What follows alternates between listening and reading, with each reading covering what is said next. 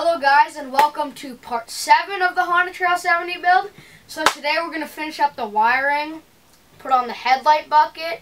We're also going to put on the back brake, the shift lever, and the kickstart. So let's get to it.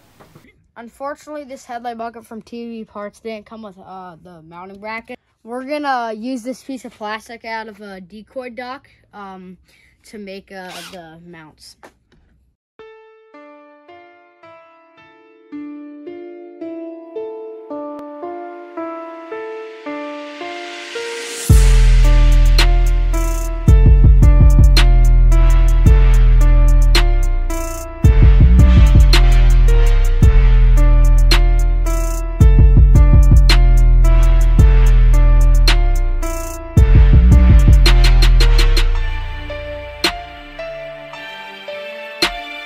So the headlight wiring are always a little bit tricky, but we got the trail buddy diagram.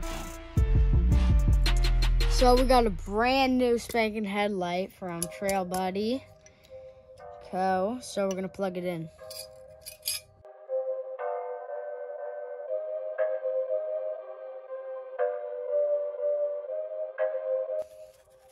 You want to use JIS for this, or at least we got a JIS bolt. Now that's looking like a motorbike.